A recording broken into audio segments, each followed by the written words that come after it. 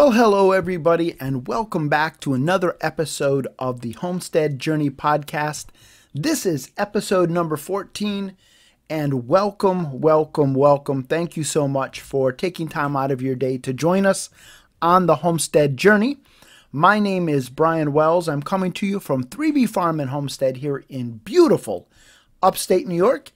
And if you are new to the podcast, again, welcome. If you've been with us for a while, well, you might recognize or hear something a little bit different, and that is that we're starting with a little bit of intro music, going to be doing a few transition music pieces. Let me know. I'd love to hear from you as to whether or not this adds to or detracts from the podcast. Just trying to clean things up and add a little bit better production value, I guess, to the podcast. Been doing this now for 13 episodes. This is episode number 14, as I said, and I just want to keep getting better at this. And so I've been listening to some other podcasts, trying to figure out what they're doing well. And one of the things that I hear is intro music and transition music. And so I'm going to try that and let me know what you think. The music is actually coming from audionautics.com.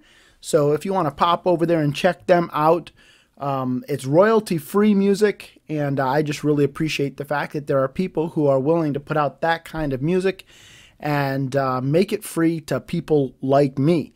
And a lot of great music there, so just great stuff to listen to. And anyhow, so audionautics.com is where this music is coming from. And again, let me know whether or not you like it or not. You can contact me at thehomesteadjourneypodcast@gmail.com, or you can contact us on our Facebook page, which is facebook.com/The Homestead Journey Podcast. And we are newly on Instagram. The Homestead Journey Podcast is our name, handle, whatever. I'm still getting used to the Instagram logo, lingo, I guess. It's a little bit new to me and how that all works, but I'm enjoying it. And so if you want to jump on over there and give us a follow, that would be greatly appreciated as we kind of keep you up to date with the daily ongoing happenings here on 3B Farm and Homestead.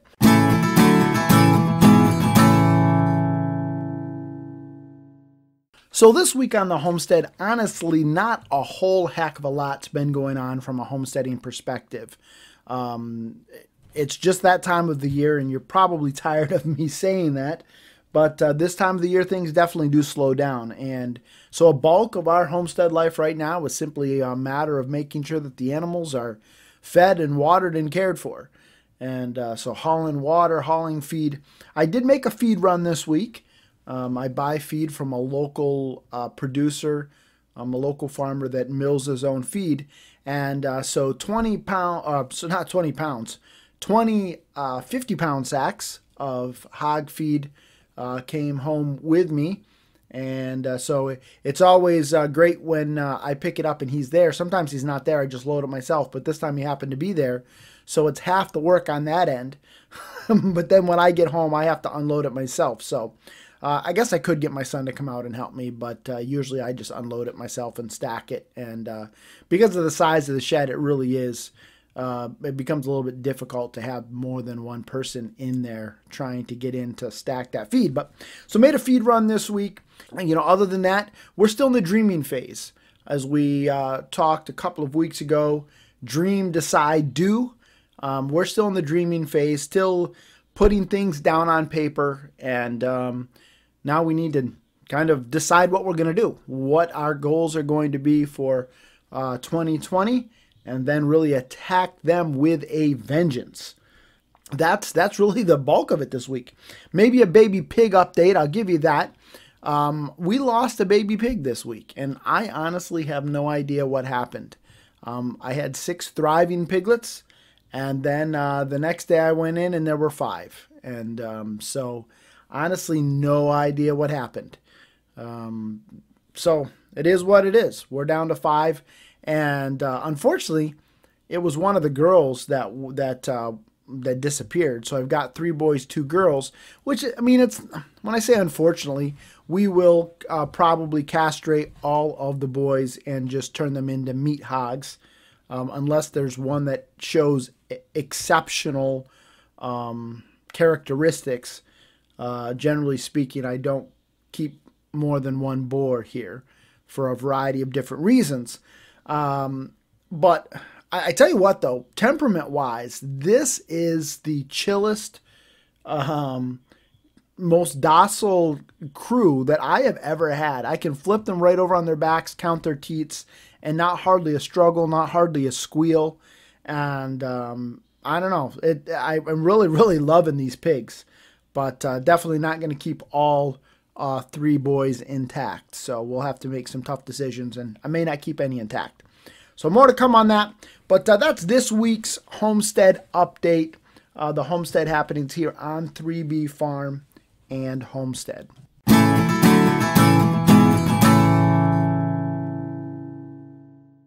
So in last week's episode, we talked about 7 myths or misconceptions that people have with regards to homesteading. And the funny thing was that this week on a couple of different homesteading forums or groups, and I'm a member of way too many of them probably, but I happened to see 2 instances where I felt very validated in what I said last week.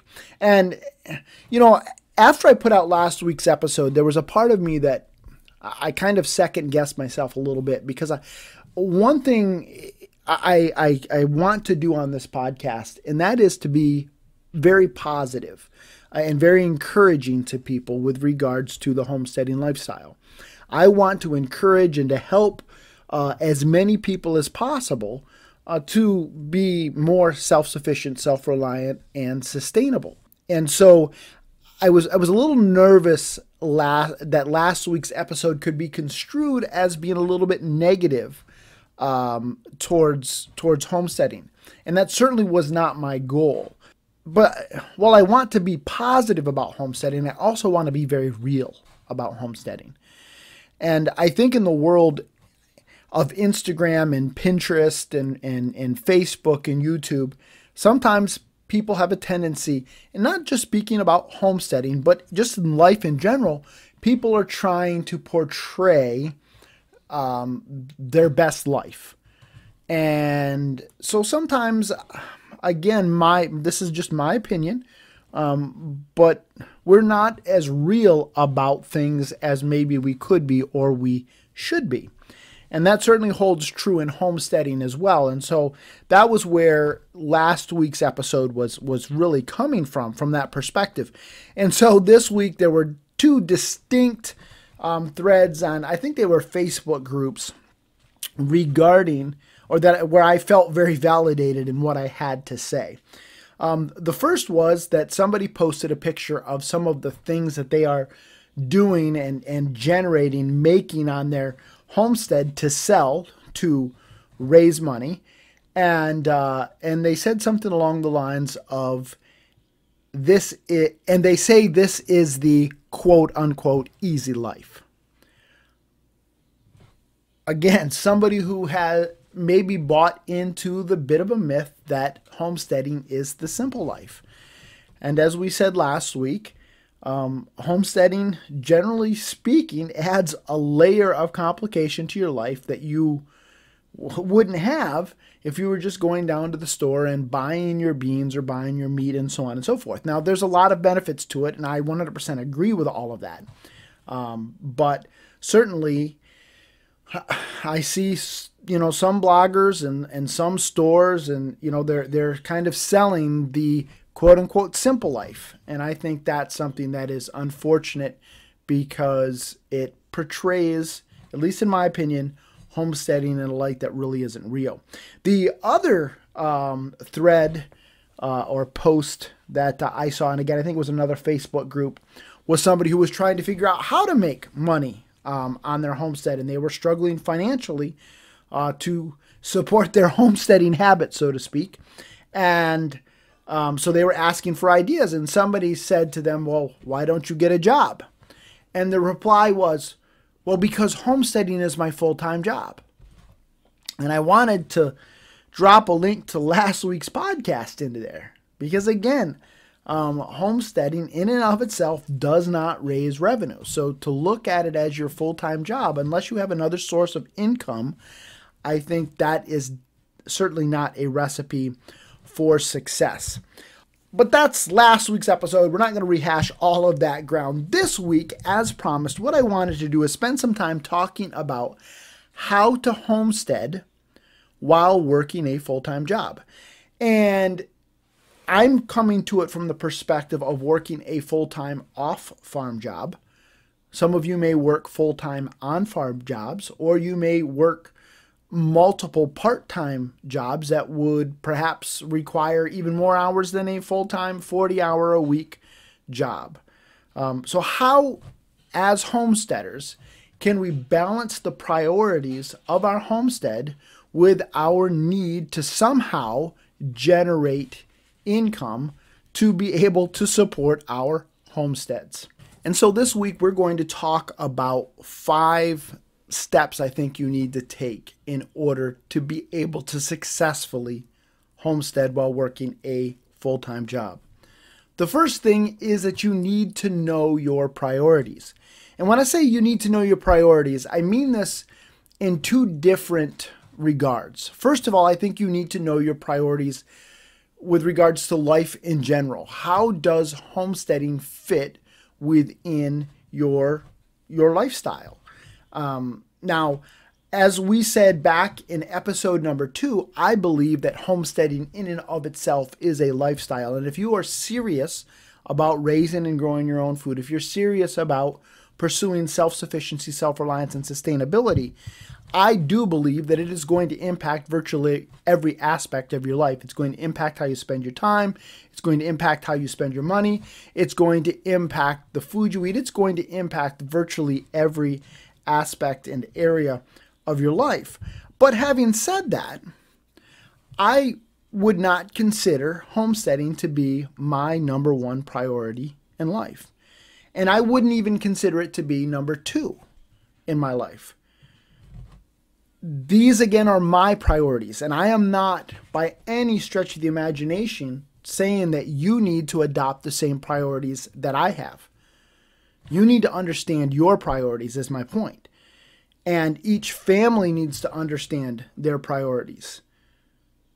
But I think that that really is your first step. How does homesteading fit within your overall life goals and the priorities you have for life? Now, for me, again, homesteading is not number 1. I'm a person of faith. My family, my wife is a person of faith. And so we try to structure our lives so that God is number 1. Now, I understand that not everybody that's listening to this podcast is a person of faith, and that's your decision. Okay, I'm not here trying to push my faith off onto you, but because that for us is a priority, we try to put that as number 1. Now, folks, I don't always get that right. I don't. But that happens to be my first priority. And so as I try to honor that as my first priority, that impacts how I spend my time. That impacts some of the things that I'm involved in. And as I shared with you last week, my wife and I are very, very involved in our church. And that's a way that we're working out priority number 1 in our lives. But because we're heavily involved in our church, I'm an elder, she's a deacon. We both sing in the choir. I'm on the praise team. And the list kind of goes on and on. We both teach Sunday school. We've been involved in youth ministry through our church. That obviously impacts the time that we have to spend in our homestead endeavors. For me, number 2 is my family. Now, you might look at it and say, well, homesteading is for your family. And yes, I would agree with that. But as I think about my 16-year-old son, sorry, I said 16, holy crap. He's only 15. And 16's coming fast. When I think about my 15-year-old son, he is involved in things and has interest outside of homesteading. And those are interests that are good, they're wholesome, and are things that I have tried to encourage. So he's involved in music. He plays saxophone. He plays piano. He's involved in Boy Scouts. And because of that, I've ended up as the scoutmaster for his troop. And I'll tell you right now, I'm not the scoutmaster of his troop because I love scouts. And I do enjoy scouts. But the reason why I'm scoutmaster of his troop is because I love my son. And so in order to give him priority, I'm involved in that. And so that again impacts the time, the effort, the energy that I have to put into my homesteading endeavors. You need to understand how this fits within your priorities. I've made decisions with regards to my career that have impacted.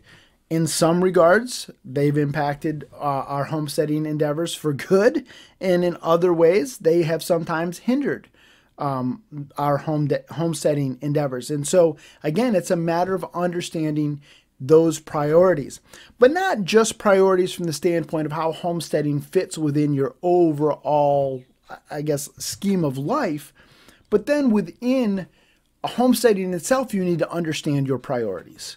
What are the things, what are the activities that you want to get involved in, the homesteading activities that you want to get involved in, especially if you're just starting on your homesteading journey? You need to understand what is priority for you. Is it more of a priority for you to raise your meat, or is it more of a priority for you to raise your vegetables? Is it a priority for you to have bees? You know, do you have some kind of a chronic health issue that has kind of led you to homesteading, and so you need to homestead with that in the back of your mind? Perhaps you're somebody who has a lactose intolerance, and you found that A2 milk is good for you, so maybe you want to have a family milk cow. And so that would be a priority for you. So you need to understand what your priorities are going to be on your homestead, because you can't do everything all at once. You've got to prioritize. And folks, this isn't something that you do just once, either one of them. As we speak of priorities from the standpoint of life and within homesteading itself, you're constantly going to have to be prioritizing and reprioritizing, because life happens. As I shared with you before, last year my goals for our homestead were seriously impacted because I had to give priority to a bathroom remodel that kind of popped up out of nowhere. And so some of the things that I wanted to get done last year didn't get done because of that bathroom remodel. So again, you're having to kind of prioritize and reprioritize. So step number one, know your priorities. Step number two is to know your limits. And when I say know your limits, that is also that is from a time perspective. It's from a financial perspective. Again, once you know your priorities, now you're going to understand where you have money to spend. You're going to know where you have time to allocate to these kinds of things. And again, this is something that you're going to constantly have to be reevaluating as you think about your limits. If you have something that pops up out of the blue, where you have, maybe it's a big car repair bill, and so that's going to maybe, you have to jump into your savings account, and so maybe something else that you were planning on buying for your homestead is going to have to be pushed off because your limits have changed. But you need to be very, very well aware of your limits. And especially if you're new to the homesteading journey, the temptation is to jump in and to try to do all of the things and grow all of the things and raise all of the things. And if you are coming to the homesteading journey as a result of perhaps a chronic health issue, as many people do, or I shouldn't say many, but some people arrive at homesteading because of a chronic health issue, then you also have to keep that in mind to make sure that, again, you're not overwhelming yourself. If you're somebody who has chronic fatigue syndrome, then you've got to understand your limitations so that you're not trying to do too much. But that holds true for everybody. Again, that temptation is there and it's strong, and it doesn't go away, folks. I've been doing this for a long time, and my temptation is always to try to do more than I can handle, to bite off more than I can chew. And so it's very important that we understand our limits. For me, part of it is understanding and accepting the fact that I'm not getting any younger. And yeah, I'm only in my early 40s. But I'll tell you right now, today I taught snowboarding out at the local ski area, and I happened to teach last night as well. And my body doesn't recover like it used to. It doesn't recover like it did 10 years ago. I feel it a little bit more. And so we just have to understand and know our limits. The third thing, the third step is to know when to say no. And out of all of the things that I'm going to share with you, out of the 5 things that I'm going to share with you today, for me personally, this is my biggest growing edge. For people who, those of you who know me in real life, you may find this hard to believe. But this is the dead honest truth. And that is, at the very core of me, I am a people pleaser. I want to help people. I want to please people. I want to be that person that people can rely on. I want to be the guy that comes in and saves the day. I want to be that Johnny on the spot. And so because of that, I have a tendency sometimes to overcommit myself and to say yes to a lot of good things, but that are things that spread me sometimes too thin. And so for me, learning to say no to even sometimes good things is a bit of a growing edge. But I think it's very important that you learn to do that if you are going to be successful in homesteading while working a full-time job. Again, there's only so many minutes and hours in a day. There's so many hours in a week, so many days in a week, so many weeks in a month, so many months in a year. I mean, your time is very precious. And if you continue to say yes and to say yes and to say yes, you end up finding yourself stretched very, very thin. And it is going to be increasingly difficult for you to be able to find success in your homesteading lifestyle. A couple of weeks ago, in one of the organizations that I am a part of, I was asked to take on a little bit more of a responsibility. And, you know, again, because I have kind of that people pleaser thing inside me, I wanted to say yes.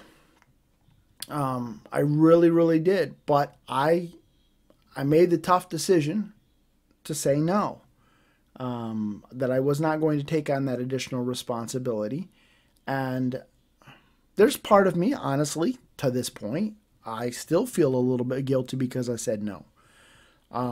But I also know that I made the right decision because I don't have bandwidth to do what was being asked of me. And it's something that, again, I would love to be that person that came through and was able to rise to the occasion. But right now, that would simply, it just wouldn't be good for me. And I don't think that it would really be good for the organization, to be honest. And so I had to say no. So know your priorities, know your limits, know when to say no. The fourth step is to learn to be flexible. Periodically, I will jokingly share with people a made-up proverb that says, "Blessed are the flexible, for they shall not get bent out of shape." But folks, again, life is going to happen.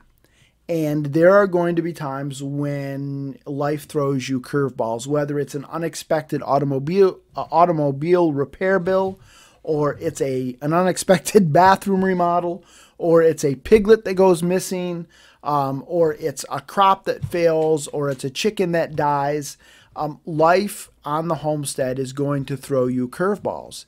And you've got to be able to kind of roll with it. If you aren't able to be flexible with that, it's going to get you tied up in knots, and you are not going to find much success. You're not going to find much satisfaction in living the homestead lifestyle. The fifth and final thing that we're going to talk about is, well, it's very closely related to being flexible, but it is learning and accepting that you're never going to get everything done. You're simply never going to get everything done. I don't care how much you try to prioritize things. I don't care how much you plan or give thought to your limitations. Simply put, you are never going to get everything done. And you need to learn to be okay with that. Your to-do list a lot of times is just going to continue to grow and grow and grow and grow. And it just is what it is. And so as you are working your full-time job, whether it's on farm, off farm, or it's just multiple part-time jobs, there are going to be times when things pop up at work. There's going to be times when things pop up with your kids, with your wife, with your health, and it is going to impact what you can get done on your homestead. And if you don't learn the lesson that you're never going to get everything done, I think what can happen is it can become very discouraging, because you look and the to-do list just seemingly gets longer every day. And so that's why you need to keep continually, or you need to be reevaluating your priorities. You need to be reevaluating your limits. You need to have that level of flexibility. You need to learn to say no. But in doing all of that, you still are going to find that you are not going to get everything done. And that's okay. You're not a failure because you didn't get that crop planted. You're not a failure because you missed a particular deadline and now you're not going to be able to get those fruit trees planted this year. It's okay. You know, you're not a failure because you weren't able to get your mobile coop built last year. You're not a failure because the greenhouse didn't get built. It's all good. You'll get to it when you get to it, or maybe you won't. Either way, it's all good.